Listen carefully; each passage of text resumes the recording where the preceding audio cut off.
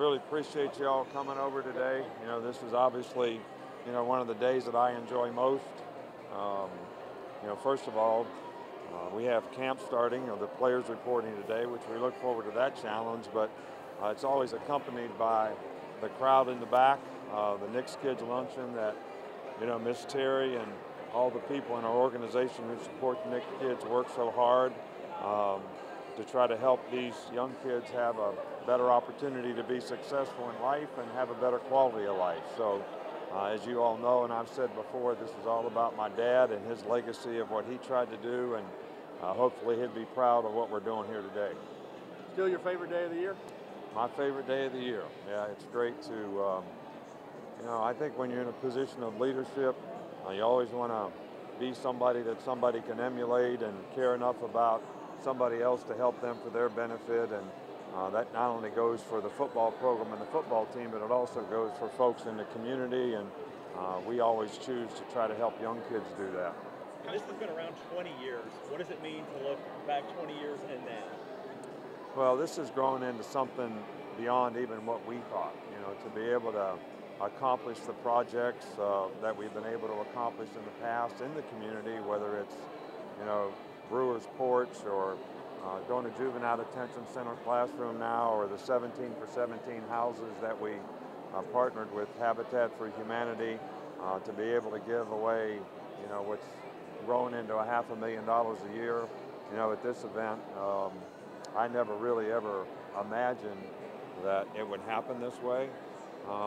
But I really do think that Miss Terry has been the driving force behind this in terms of picking out great projects and things that people love to support.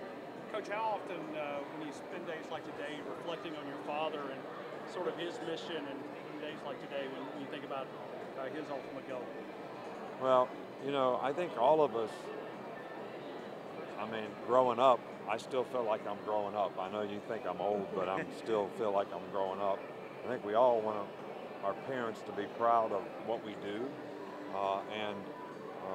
I know my dad probably would have a little pride in what we've been able to accomplish professionally in coaching, but I think he would be most proud of what we do here, because this is something that was really, really important to him.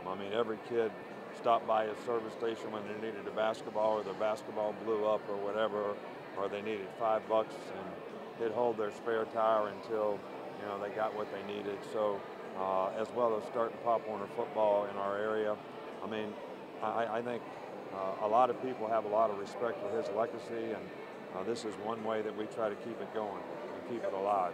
Coach, how many more guys you get players involved in this organization? Here, signing autographs, Habitat House, all the events, stuff like that. It's easy. We have more guys that are willing to do it than, probably can get involved. And I think this is a great lesson for players, to learn how to give back to the community, to set a good example. And I think they all really feel good when they do something like this. I think everybody has got a lot of pressure on them to do a lot of things, whether it's academically, whether it's, creating an image as a person, whether it's, football related. So to be able to do something like this, I think the players really, really enjoy it. And I love doing it with them, because it's one of those times, just like last night when we had all the freshmen out for, the cookout and the tubing and all that. It's an opportunity to be around players when you're not in a meeting or coaching or on the field or whatever.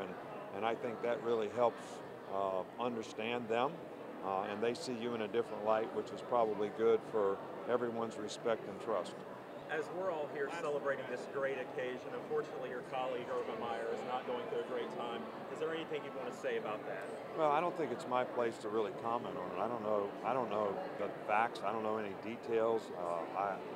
I don't think it'd be fair for me to say that.